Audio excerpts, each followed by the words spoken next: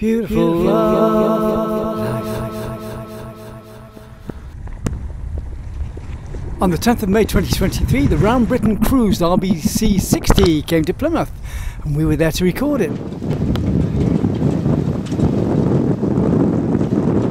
What's your name? Mike. This is Mike bringing in the Dutch lifeboat. Mike Falls.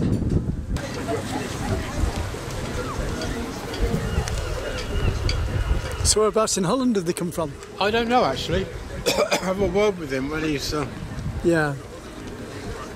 So because we've got a number of French boats in the OGA. Yes. Obviously it's mainly British. Yeah. But we've got some French boats and some Dutch boats. I think one or two German boats as well. And there's a few coming in tomorrow, isn't there?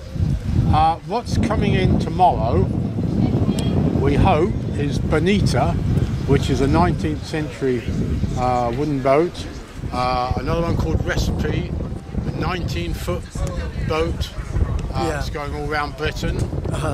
So about 6 boats hopefully coming in tomorrow. Yeah, and the conditions haven't been exactly ideal, have they? And they're all in Dartmouth area. Nice one, thank you.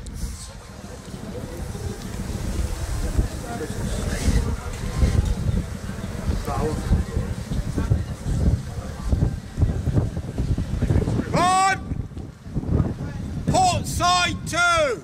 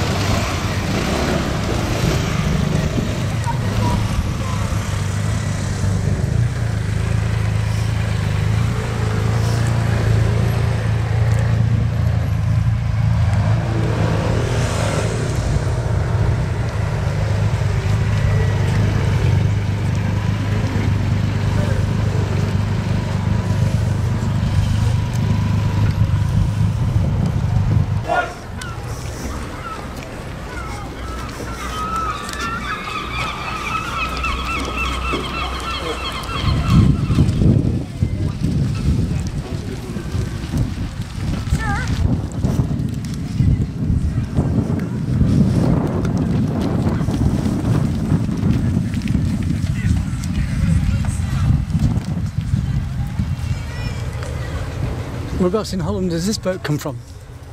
Yeah, thank you very much. Well, that's English.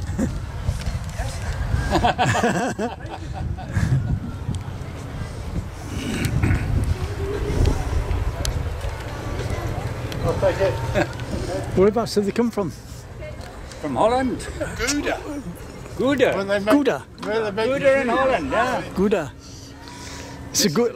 It's a Gouda boat. Saved several hundred lives too. It's got quite a history. Crumbs. We can tell you all about it. Okay, wait for them to settle in first. Yeah. Thanks.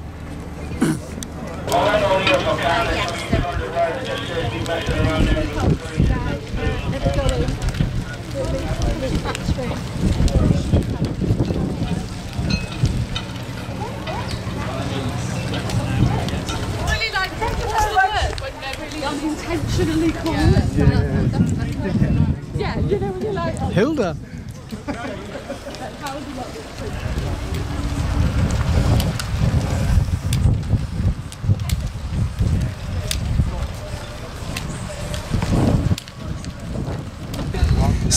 So where have you just come from? From Holland. Whereabouts in Holland? Wat zeg je?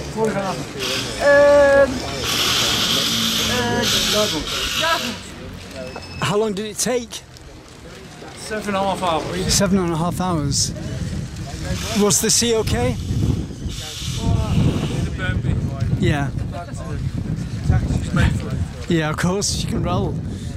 How old is she?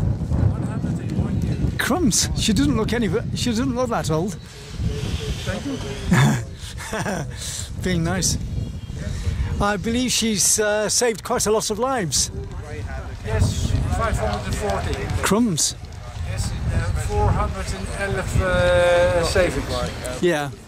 All around the Dutch coast. In the northern part. Right, okay. Where does she originate from then? Where does she come from?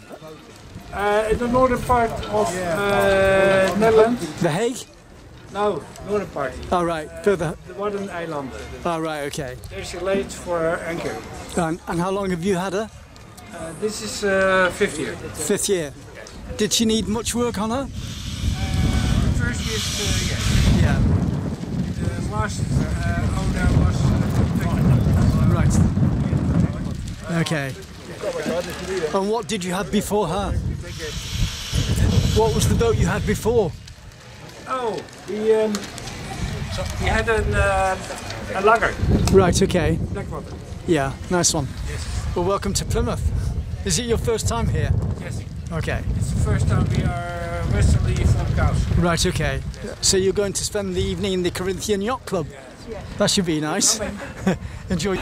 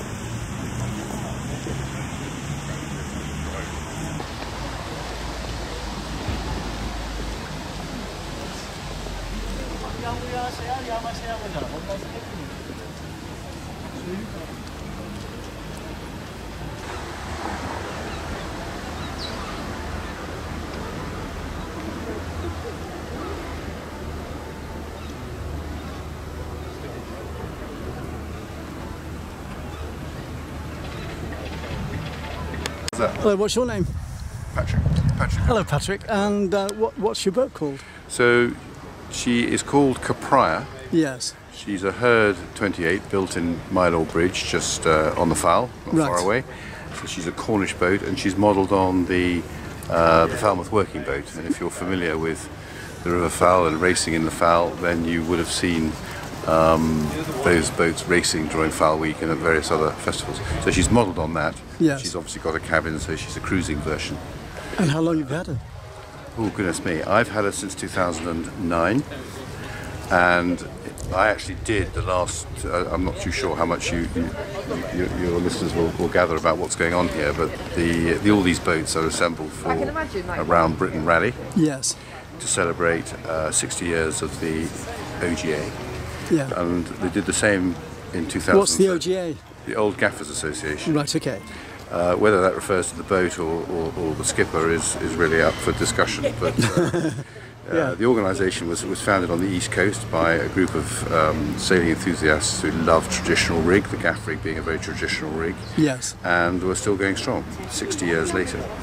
But they did this similar event in 2013, which I took part in. Unfortunately, I can't do it this year because of other commitments. But I thought I'd come and join them for this gathering here at Sutton Harbor.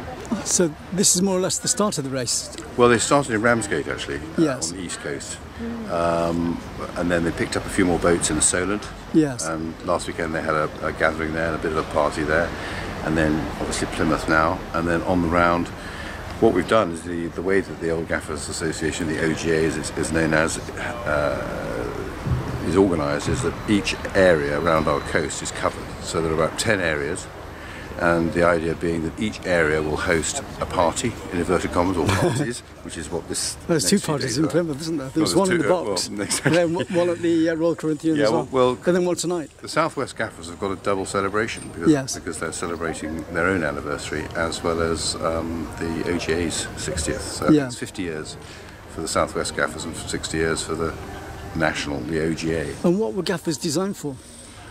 Well, they were working boats. I mean, I suppose the rig has evolved over years, hasn't it? And originally there was the lug sail, which is very much a West Country sort of, the Loo lugger being a famous design.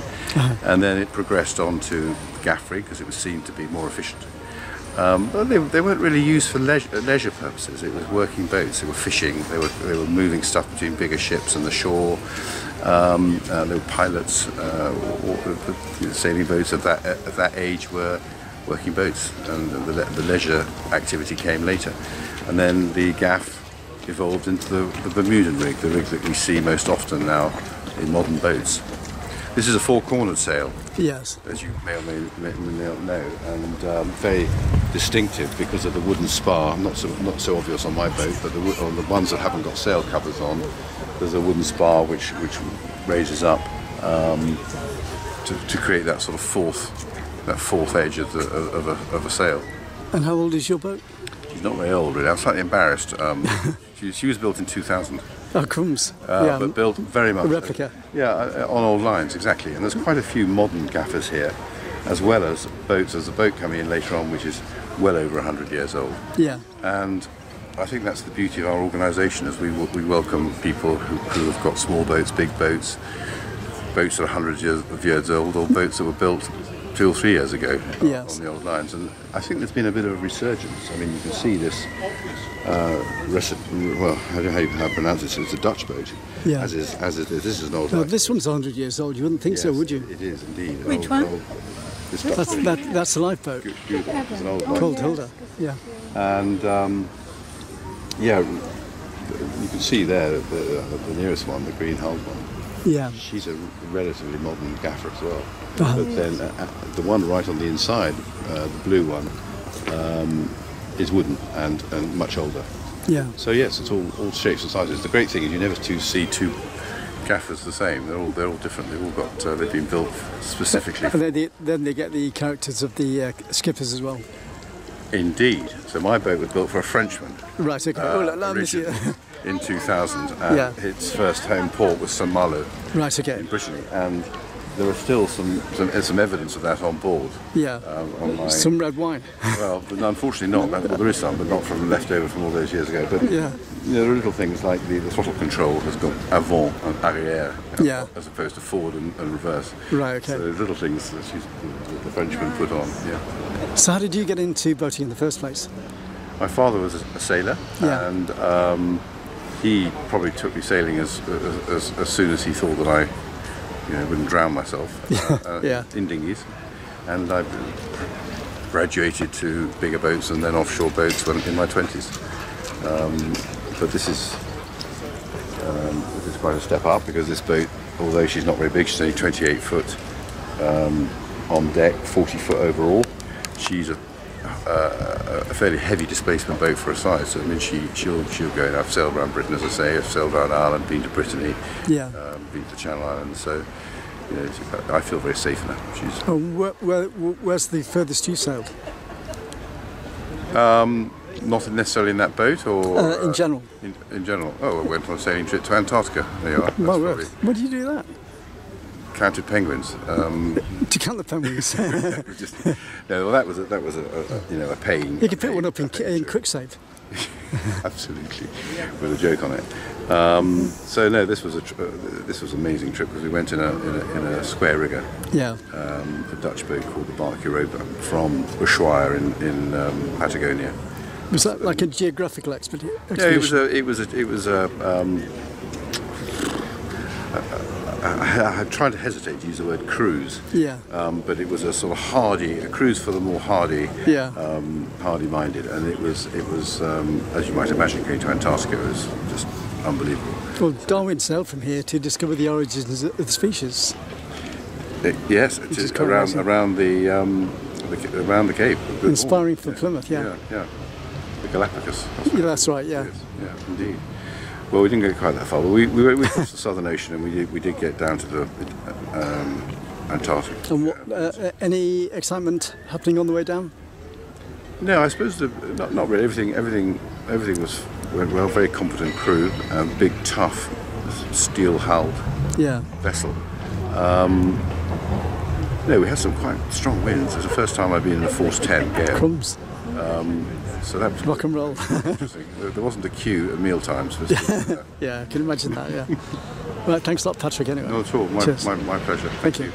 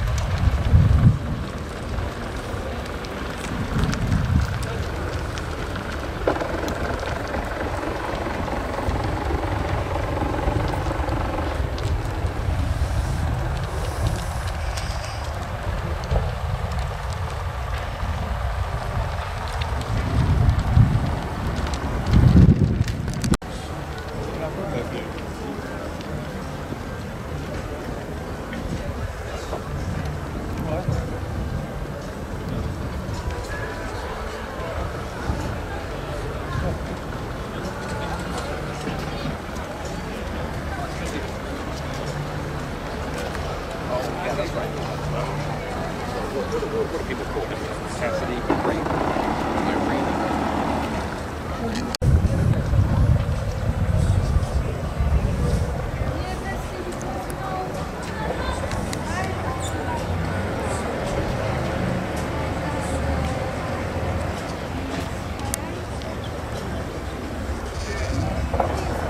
Would you like me to take your rope?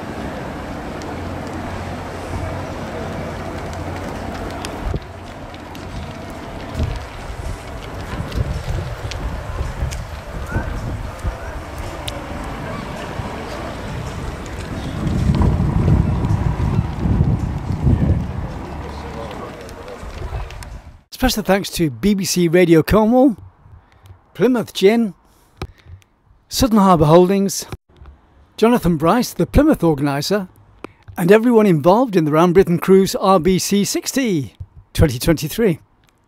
30 years of culture and the arts as a free service on Love Summertime TV. Don't forget to friend and share my videos, subscribe to my channel and support me through PayPal at tcsphoto1@gmail.com. Thanks for watching the video. It's